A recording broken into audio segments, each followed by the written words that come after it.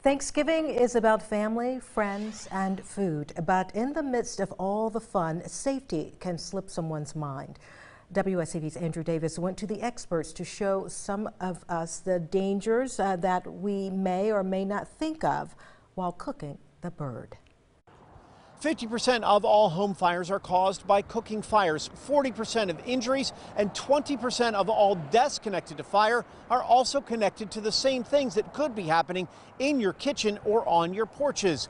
That's why firefighters want to make sure you see and hear what can happen this holiday season. One burner, one turkey, one giant ball of flame. That's just an example of what can happen if you try to put a turkey in the pot before letting it thaw. It's water inside that turkey that hits the oil and causes the explosion. 60 injuries a year happen because of cooking issues, especially around the holidays, both in and outside. Burton firefighters want you to remember that fire doubles in size in just 15 to 20 seconds, so looking away even for a moment can lead to disaster. When you're cooking, 3 feet. If it has heat, 3 feet. There shouldn't be anything around your stove within 3 feet that can burn. Aprons, towels, paper towels, even cooking oil, cooking grease. That's also flammable, and the heat doesn't have to actually touch the cooking oil to get it to ignite. Just like here, it just has to get it hot enough to get it to its ignition temperature.